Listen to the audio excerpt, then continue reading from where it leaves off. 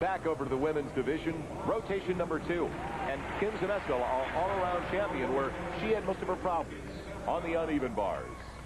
Many people say that this is Kim's weakest event, but it's weak relative to her other events. When you're capable of a 10, as Kim is in the other 3, a 9-7 or so seems low. This is where she had a little problem in the all-around competition.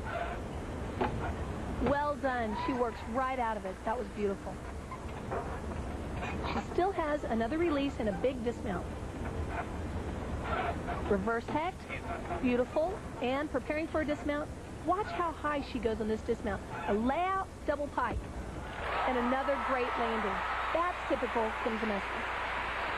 When I asked Kim about goals down the road, twinkle came in her eye, and she started talking about Barcelona in '92, and she's definitely a shining hope for U.S. gymnastics in that direction. This is one event where Kim Zmeskal is going to have to put in long and hard hours and make a lot of improvement. This is a skill that sometimes gives her some trouble, her Jaeger front, and that's how it's supposed to be done. She's been very inconsistent in big competitions on that element. On the other hand, she is very strong in the area of the dismount. She has a beautiful layout, double pike, and a tremendous landing. She goes so high in the air, it's hard to do it much better than this.